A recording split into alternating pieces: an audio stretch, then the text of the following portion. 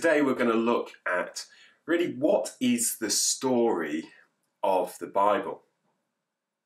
I love the Bible because it is one story that we get to follow through from beginning to end. The Bible starts with these two great creation stories that really just tell us what God's purpose for creation was, what God's intent for creation was, and how creation is supposed to be. But the second of the stories, which we know as the Garden of Eden story with Adam and Eve, gives us a twist. Because in this story there appears a tree. In fact, there's many trees, but there's two significant trees. One is the tree of good and evil, or the knowledge of good and evil. And the other one is the tree of life. It's really interesting. Why did God put the tree of the knowledge of good and evil into the Garden of Eden? If he hadn't put it there, then none of this would have gone wrong. But that tree really symbolizes our choice, our freedom to choose. It symbolizes our free will. The really interesting thing is, Adam and Eve, they already had the knowledge of good. They chose to also bring into themselves and into creation the knowledge of evil. The first few chapters of Genesis give us this repeated story of what we call the fall, with Adam and Eve, with Cain and Abel, with the story of the great flood and Noah, the story of the Tower of Babel. It sets a pattern for us that we should really have picked up by now, that actually humanity, in the choice that Adam and Eve made, it corrupted things and it made us bad deciders. After the Tower of Babel, God says, well, I'm going to try another way to redeem everything that I have made. And he chooses Abram. And God sets this amazing redemption story into play. That through the descendants of Abraham will become a nation, and this nation will be a great blessing to the whole world. That story, of course, in the Old Testament is the story of Israel. But that pattern that happened so early in Genesis continues. If you will, the Israel keep going back to the tree of knowledge of good and evil and eating again when they shouldn't. And we get this repetitive story going where humanity is faithful to God, but then we become unfaithful. When we're unfaithful to God, just as Adam and Eve were exiled from the garden, humanity is exiled from the presence of God. If you follow the Old Testament well, you'll see there that God in his mercy, God in his grace, keeps forgiving Israel, keeps saying, just be faithful and you can come back to me. I'll allow you back into my presence. But the story keeps repeating. Faithfulness, unfaithfulness, grace, redemption. This story is hinged around one moment. And that moment is Jesus.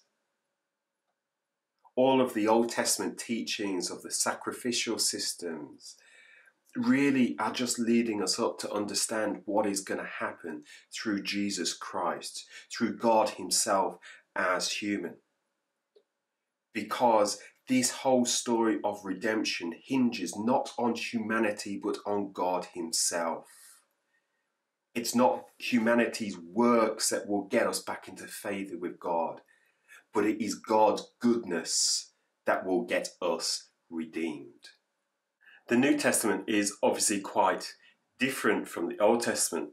It's different in style, it's different in the way that it's composed, but it's really different in one other way.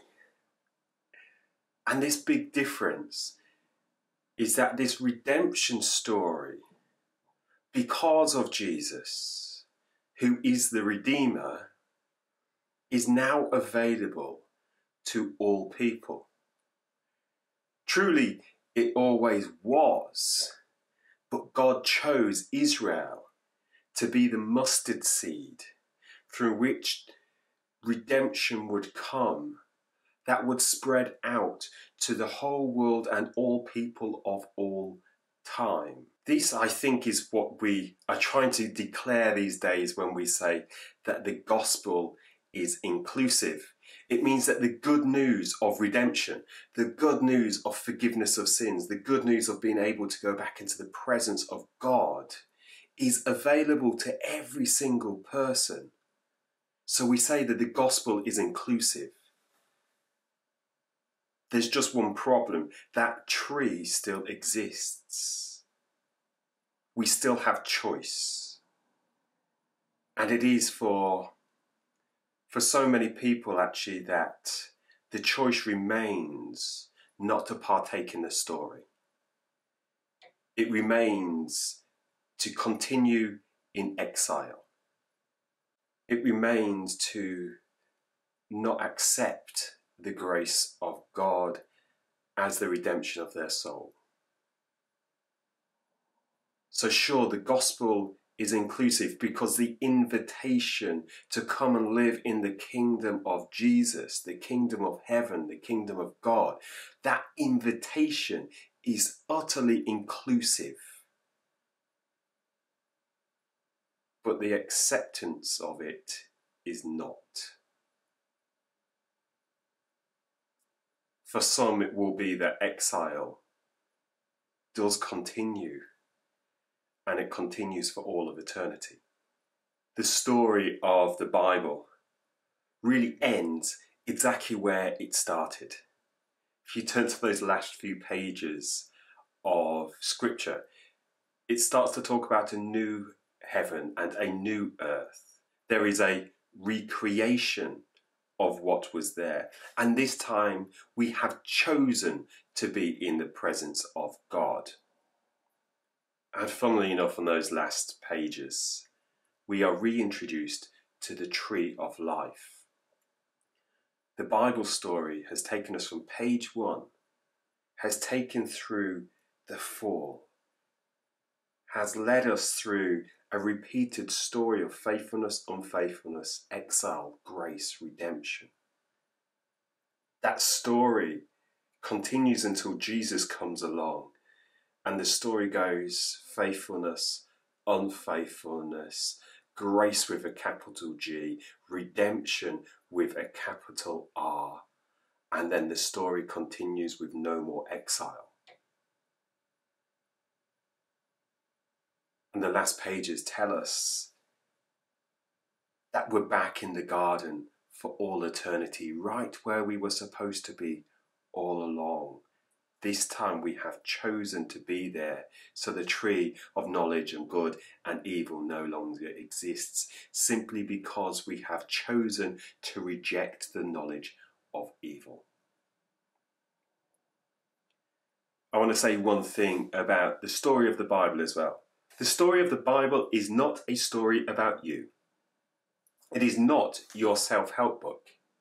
It is not a way or a set of rules to which you should live your life by, and if you do, you're going to be rich, you're going to be famous, you're going to be helped out of the situation that you're in.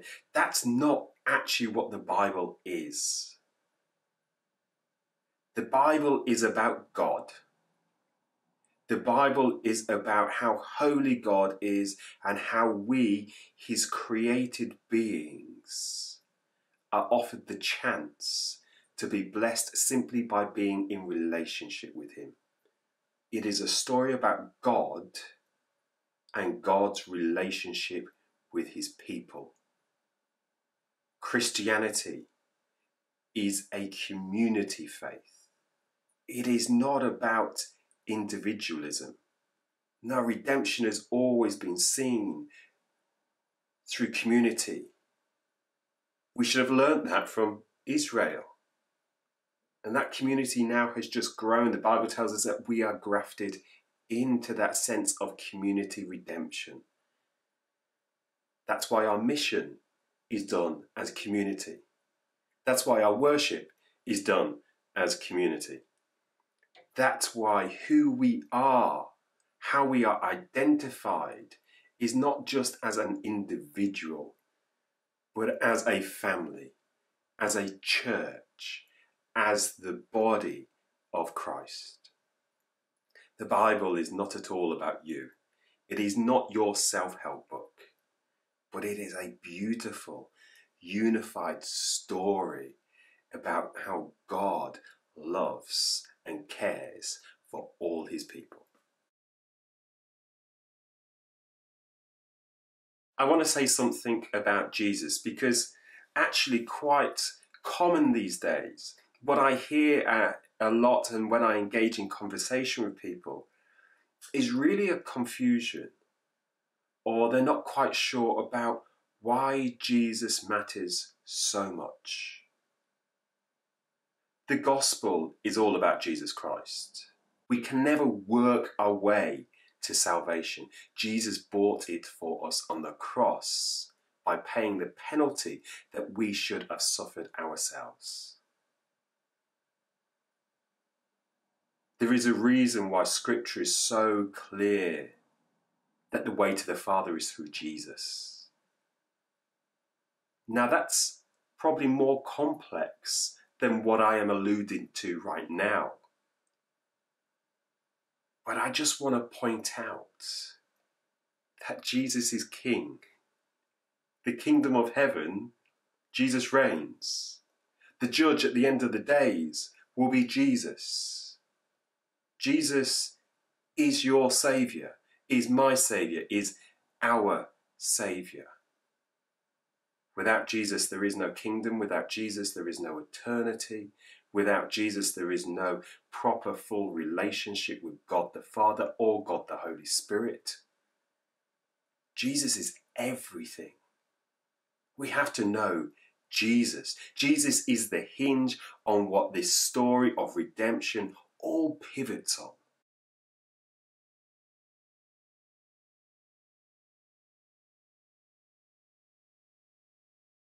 What is the good news? Why does the good news matter? And how was the good news made possible? Now, if you're not quite sure how, then my word, you're about to go down the most exciting journey of discovery if you start to look into it.